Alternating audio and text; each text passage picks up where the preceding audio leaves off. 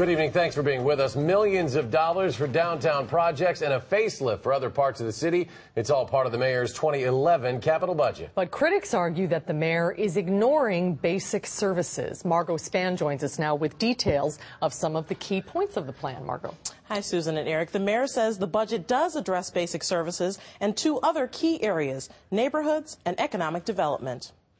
The money in the 2011 budget is about thinking strategically. Mayor Dave Cieslewicz announced his plans to upgrade equipment at local parks and to invest $100,000 researching neighborhood centers. And so the idea is to make some money available in 2012, but to spend 2011 making sure that we make those investments strategically where they're needed most. Critics say spending money on researching community centers is unnecessary. We all know what the needs are of the Meadowood Neighborhood Association.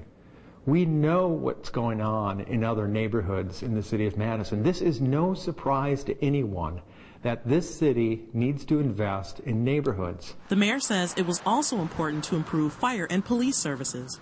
Next year's budget includes a new fire engine and renovating Fire Station number 2. He says this will keep response times down.